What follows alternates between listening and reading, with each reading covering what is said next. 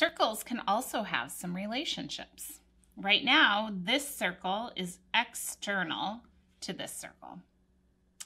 But if I move it here to just that their circumferences touch at one point, we can say that these two circles are tangent. And in fact, they are externally tangent. Because if I move it inside to just one point where they touch, then we can say that these two circles are internally tangent. And if we have this circle that passes through the circumference at 2 points, we can say the circle is secant to the other circle.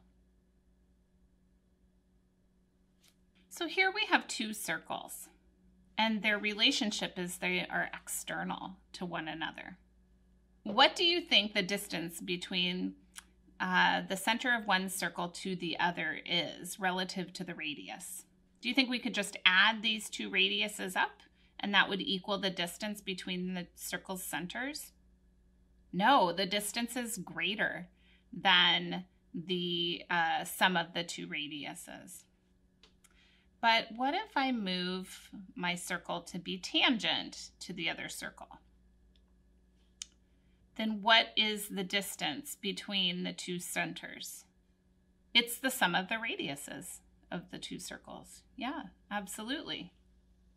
Now, what about if I move this circle to be internally tangent?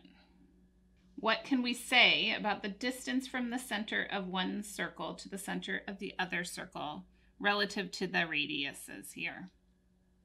We can subtract the difference.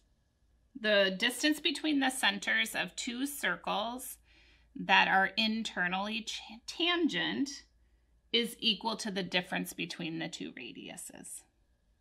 Now, what about when we have a circle that is secant? So let's see, if it's here, secant like this, it would be the sum of the two radiuses. But if it's here, it would be more than the sum. That distance would be more. So what kind of a statement could we make about this? The distance between the centers of these two circles that are secant is less than the sum of its radiuses. Maybe you'd like to explore this more with some other circles.